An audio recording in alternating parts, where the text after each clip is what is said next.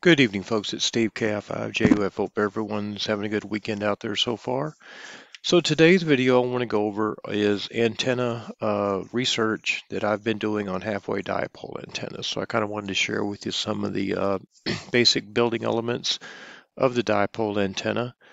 Basically what I want to show you is some of the basic half-wave dipole variations and how some of the variations in height and so forth can affect your feedline impedance, which has a direct impact on your SWR reading. What we want to go over is a quarter wave antenna review, calculating half-wave dipole, monopole single frequency dipole variations, impedance and height considerations, radiation patterns, symmetric installations, and multi-band trap dipoles, and lastly NVIS. In the vertical antenna, the ground plane, basically essentially just for a quick review, you've got a quarter wave ground plane antenna, you've got a vertical radiator here, and then of course you got your horizontal radiators here. All of these are quarter wavelength. A little bit more detail here. Basically, this shows you here there's pretty much in general there's two configurations for the quarter wave antenna. If you have your horizontal radiators going this direction, 90 degrees symmetrical to the pole, you're going to have a feed point impedance of about 37 ohms. And if you have them slanted at a 45-degree angle, you will have roughly about 50 ohms. So it's just kind of just a quick review. So calculating the math, how do you determine the length of a dipole? It's very simple. There is a common formula. I think everyone's familiar with this. Basically what it is it's 468 divided by the frequency in megahertz. So if you have a 14 meter, your antenna length is 33 feet, 10 meters, 16 feet, 7 meters, 65 feet. So that's where that comes from. And that is, of course, that 468 is a half wavelength in feet with a velocity factor. Instead of meters, it's feet. Here's a little more information here. This is where that number does come from if you're curious. 300 million meters per second times the conversion factor to feet, which is 984 million feet. 250,000 feet per second divided by 2. You come up with this 492 number. You have to do the correction with the velocity factor, get you around to 467.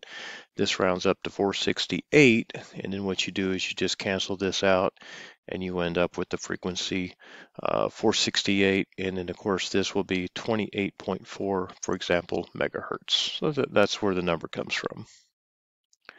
Here's another quick way to do the math on the antenna on your calculator. Just enter 300 million, press the divide key, 28,400,000, and then press the enter key, and then you'll have your number of 10.56 meters.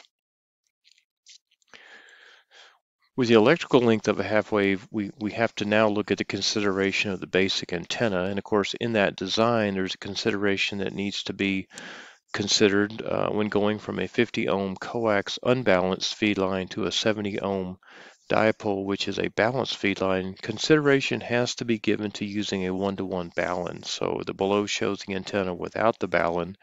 The feed line impedance in this particular application at a half wave above ground is roughly about 72 to 73 ohms. So that's going to end up with a 1.4 to 1 SWR on your radio. Height is important here. An option for managing the unbalanced coax line from the radio to the balanced half-wave dipole is to add a choke balun. And of course, one typical way to do this is wrapping 20 feet of coax in your fist and secure it just below the connection to the dipole. So essentially what you're doing here is you're going from this is an unbalanced feed line here, and this down here is a balanced, excuse me, this is the balanced feed line up here. Let me restart. This is a balanced feed line, basically what you have. This is balanced here. And then down here, this coax is unbalanced. So that's what they're talking about. Another option is to install a one-to-one transformer balun, which essentially is the same thing as adding the choke balun. And again, this is what happens. You've got, this antenna here is balanced. This antenna is balanced, and this portion of it is unbalanced. That's what they're talking about. This transformer here provides isolation, so you don't have RF currents coming back into your ham shack.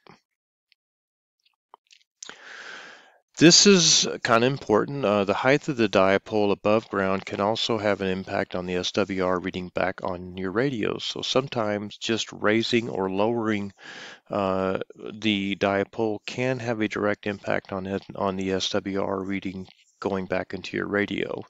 So what I've shown here is in the below, the yellow dot is a quarter wave height above ground, and that has an typical impedance of 88 ohms, and the green is a half wave above ground, which is at 72 ohms. So one of the things that's important here is if you look at this red line right here, this red line is the means right here. So as you go from a quarter wave, you're at 88 ohms here. If you go to a half wave, you're down to about 73 ohms. And then if you go to after that, this line here starts going up and down. So what happens is they call this a mean. So at a full wavelength, you're roughly again at 72 ohms. At 1.5 wavelengths, you're also at 72 ohms. So that's the working average there. So ideally, that's what they call the means. This shows an example here. If you have your dipole a quarter wavelength above, you might have an impedance of 88 ohms, which would roughly give you about a 1.7 to 1 SWR. And of course, if you're at a half wavelength, you're probably going to get about 72 ohms, which will give you an SWR reading of 1.4 to 1. So that shows you the difference of having it at a quarter wave and a half wave. So if you're having a problem with your SWRs, just simply raise or lower the antenna. This here talks about radiation patterns. So one of the things that's important is the what they call the takeoff angle. And if you look at this graph here, the red line represents roughly about a 4/10 of a wavelength, which is pretty close to a half. But your takeoff angle is roughly about 30 degrees. So that's what you're looking for, because the lower your takeoff angle, the more it's going to reach out to the ionosphere and refract back down onto the Earth. So you can see some of these here. These just some of the radio waves, they just go straight up. They just go straight up like this. What you want is that radio wave to propagate out to the ionosphere as far as it can, so that when it comes back down, you can get the farthest DX contact. On a dipole looking down, essentially what you have is the radiation pattern. So if your antenna is north and south, your radiation pattern will be toward the east and west. If your antenna is east and west, your radiation will be north and south. So that's just, it's not omnidirectional like a ground plane antenna. It's more squished into a particular radiation pattern, and it's called broadside to the actual antenna. So that's what they're talking about. One thing you always want to do is maintain a symmetric 90 degrees when possible, and of course the half wavelength above ground. This is a typical application here. Another option is the inverted V, which is when you slant the radials down at a 45-degree angle, and when this happens here, you simply have your 45 degrees here. But notice you've also still got 90 degrees here. So I talk about the symmetrical being 45 degrees and 90 degrees. So those are important. And in this type of configuration here, you might get an SWR of about 1.1 to 1. Multiband dipole antennas, the below demonstrates how you take an antenna wire and you utilize it for two different bands, for example 40 and 20, and what they do is they add these traps, and essentially a trap is just a coil of wire, and what that does is that allows the depending on the frequency you transmit on, the frequency or the signal will propagate down the wire to the appropriate length until it's resonant. So for example, if you're transmitting on 40 meter at a frequency of 7.125, your antenna length would be a total of 66 feet, which is what you have here. And if you transmit on 20 meter, your antenna length would be 33 feet. So in the next slide, I'll show you kind of how these traps work. So if you transmit on 40 meters, it's going to use the entire antenna length of 66 feet. So you see everything in red here. It's utilizing and radiating along that entire wire, which is resident for the frequency. So you're able to, get RF out of your antenna. In 20 meters, it does not utilize the entire wire. It only utilizes the portion in green. So you see how that works. Basically, the traps, if the frequency is correct, it will go through the traps and it will utilize the entire portion of the wire. And if it doesn't need that extra distance, it will only radiate and use just the portion that it needs. So that's what they call a multi-band band dipole. And the last one is this Nivis antenna. This is essentially a design here that's done by this gentleman here, Ham Radio Secrets. And what you can do here is you can look, and this is the web page. I'll put all this in the video, but essentially what this is this antenna is roughly only about 4 feet off the ground, and it's just a antenna 450 ohm feed line that they have, where they tie it together on the ends and they leave it open here. And by my math, you roughly would get about a 2.2 to 1, but that may be different. But anyway, that's an antenna.